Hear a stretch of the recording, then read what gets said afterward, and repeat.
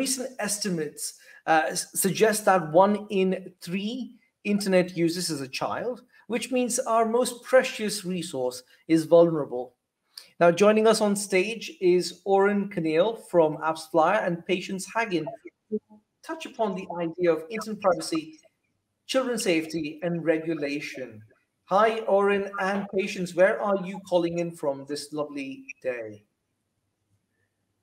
Hi, thank you for having us. I'm from Israel, Tel Aviv today. Brilliant. And where are you, Patience? In New York. Thank you so much. You too. I love your background. Is that a guitar? Yes, it is. It's a few of them. Pandemic hobby. Pandemic hobby is always great. Guys, I'm going to leave the stage to your lovely, capable hands. Thank you so much. Oren, it's great to be here with you. And I can't wait to hear your thoughts on internet privacy and safety, on the role of regulation, and most importantly, what the mobile ecosystem can do to ensure a safe digital experience for all. So first off, as the industry moves toward privacy, do you think we'll have to say goodbye to personalization? I think that this is a great question. So because I'll start by saying no. I think that people that are trying to do the connection between privacy and the trade-off, I think that we can enjoy harmony, and this is basically what we've been thinking and doing for the last couple of years. But maybe before that, we need to maybe define privacy better, or what is good privacy.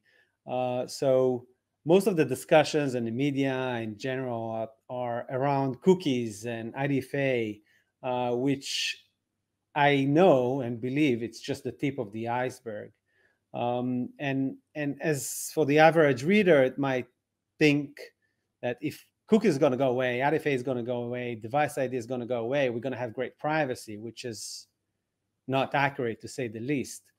And for us, as a company that builds software that enhances user experience, enhances value for consumers, and preserve privacy, we must ask ourselves, what is good privacy? And we found a very simple framework just to think about that.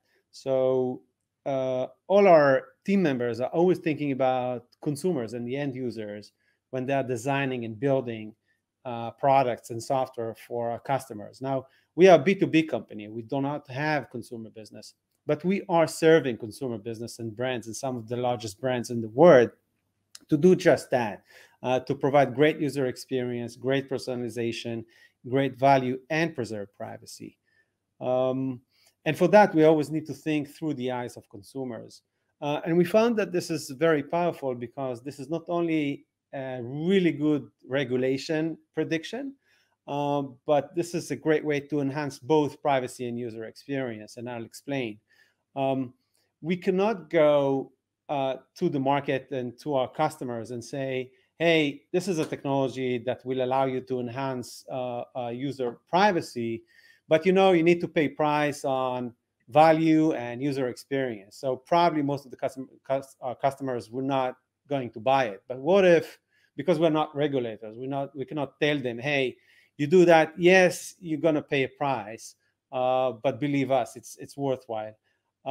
What we can do is to develop technologies that preserve the same level of value and user experience using a connected device, using the internet, but also enhancing privacy. And this kind of thing everybody will buy because it's enhancing both.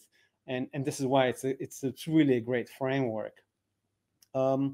Specifically, when we are thinking about privacy, and this is something that we had and we're having a lot of debates internally, what is good privacy for consumers?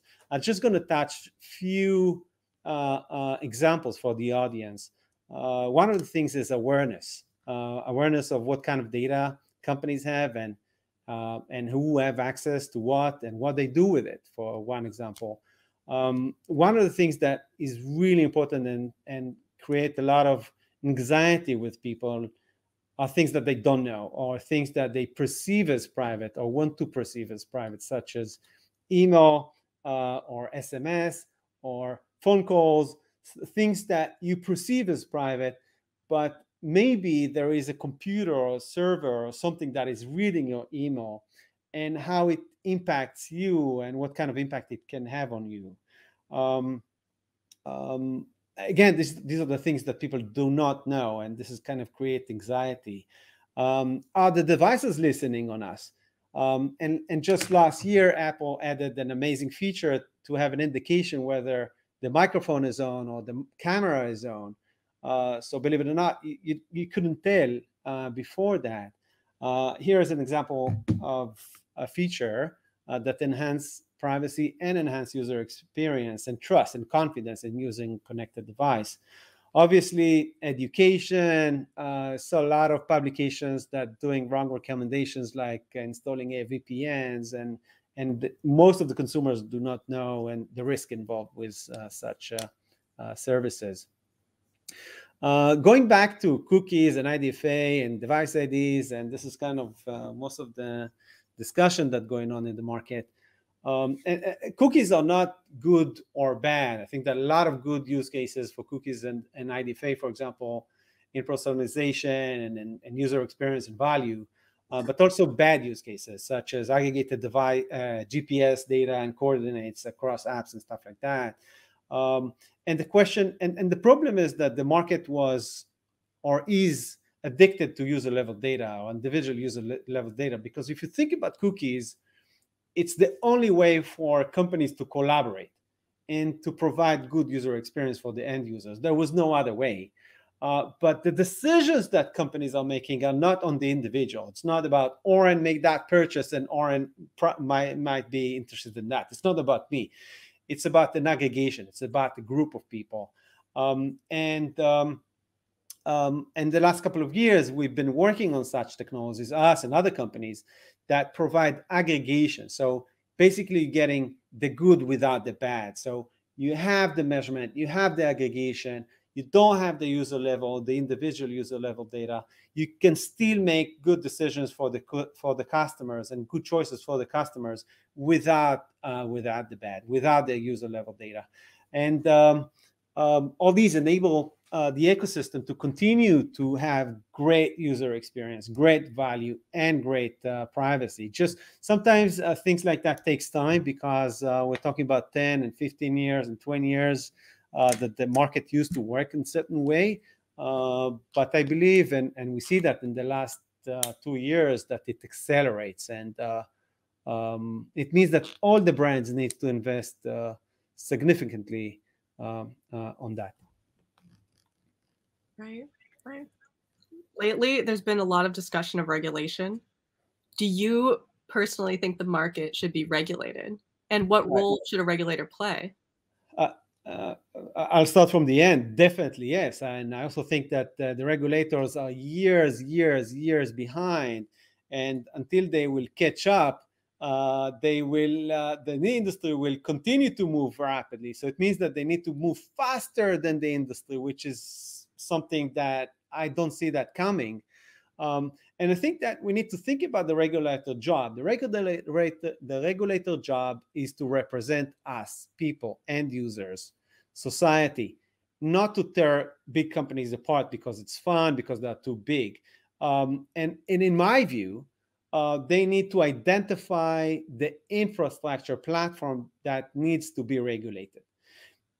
One way to think about it is roads and electricity. We are in this conference because we have electricity. So, and we build all these companies because we have electricity, and it's accessible and affordable, and it's regulated. Now think about today's infrastructure, today's platform that allow innovation. So instead of me building a company, I need to take care of electricity, take care of roads and all that kind of stuff, just to add an incremental value on top of it. Today's infrastructure is much more than just roads and electricity. I think that we need to think about, because everybody's using roads, everybody's using the electricity, and everybody's using the internet. And everybody's accessing the internet in different ways, whether it's OS, whether it's browser, whether it's an app store. So I think that the regulated job is to identify these infrastructure platforms make sure that everybody having equal play on it, to make sure that the end users getting great user experience and value and affordable prices. It's also great for everybody. It's also great for big companies. Today, big companies are pushed to control the platform because they could not take the risk that someone else can pull the plug on them. So this is why they're pushing to integrate the entire value chain from the internet to the access device, to the device, the OS, the platform, the app store, and everything. And it's not about them. All are good companies, no bad companies, but they're pushed. So what I'm trying to say is regulators are good for everybody. They're also good for big companies because they allow them to focus on the most important thing and the core value, and they're not pushed to do other stuff. I think that this is extremely important, and also extremely important to make sure that our kids will be able to innovate on top of the future, on the current infrastructure, like the electricity and roads.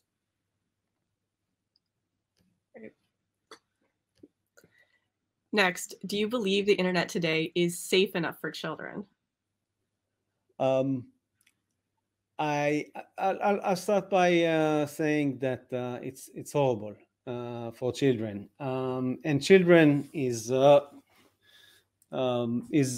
close to mine for a couple of reasons. First of all, I have kids, young kids that just starting to use the internet a little bit. That's one.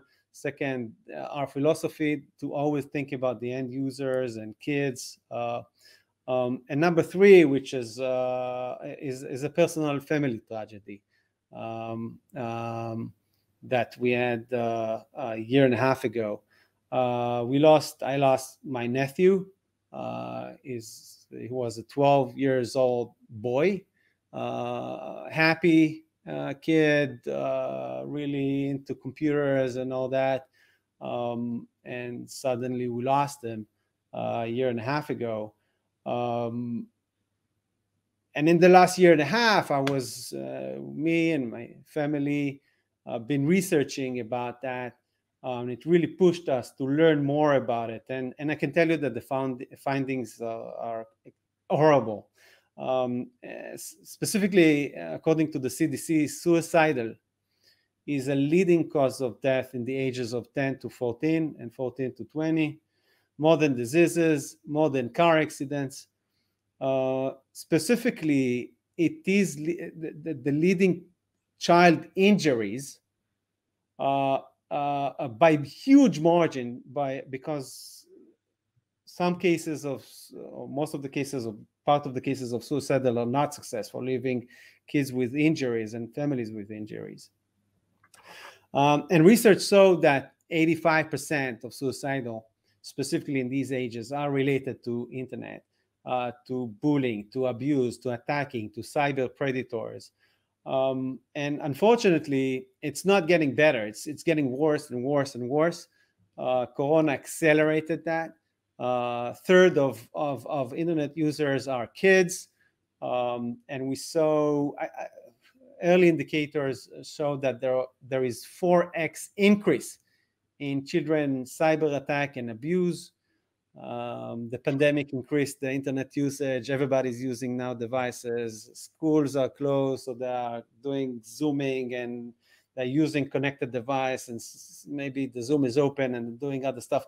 So it's not getting better, and it's getting worse and worse and worse. And we are, as adults, we have big responsibility, and unfortunately, the situation is horrible. Right. Wow, I'm so sorry. I think it was really hard for me. I think that this is one of the first times that I'm mentioning it publicly. Probably the first time. It was a while until me could speak about it publicly and actually start to be active. Yeah. Wow, I see. When you are becoming, so not only that we were not aware, and I was not aware of the statistics being part of the statistic even before you know the statistic is crazy, because I think that there's a lack of awareness for that. I was shocked by just seeing these numbers. Absolutely. Wow. I'm so sorry. What do you think digital marketing companies can do to help keep our children safe online? First of all, let's think about it. I mean, the kids are not gonna come to us and say, "Hey, our situation needs to be improved." This is our job, the adults, society, business leaders, companies, regulators, governments. This is our job and our responsibility. And as I mentioned, the regulators are years behind. So it means that we have even bigger responsibility, because I think that until the regulator will come and do something about it, it's going to take a lot of time.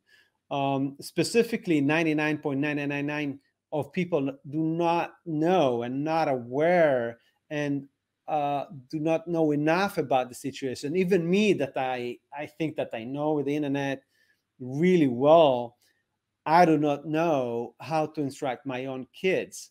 So the lack of education is crazy. So one thing that we need to think about, that if someone thinks that COPPA compliant is protecting your child, you're completely wrong. And if you think that you downloaded an app from the kids category, then it's safe, you are wrong. And I think that the lack of coverage and media coverage about this subject is a problem, because we are not aware of this situation. So we need to be more aware. Obviously, companies need to build responsible products, but specifically the safety products and companies and startup companies, but that to protect kids and children in the internet. But there is very little incentive for companies and platforms to actually use it, and it's very hard for these companies to monetize. And this is exactly where the market needs some help in the form of regulation.